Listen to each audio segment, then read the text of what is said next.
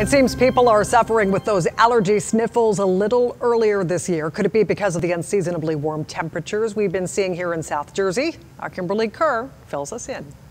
My allergies kicked in last week. You know, the itchy eyes, stuffy nose, seasonal allergy symptoms that I would normally be seeing in the spring actually popped up in the winter. So I thought I was going crazy. So today I stopped by Dr. Jennifer Caudle's office at Rowan Medicine to find out if I was the only one experiencing these out-of-season seasonal allergies.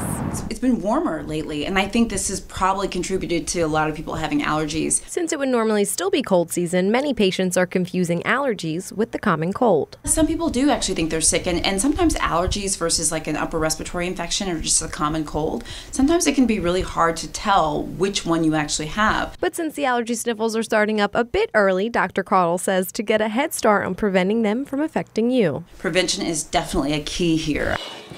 Things like making sure that your windows are closed so that you're not getting the pollen inside your bedroom or when you're driving your car.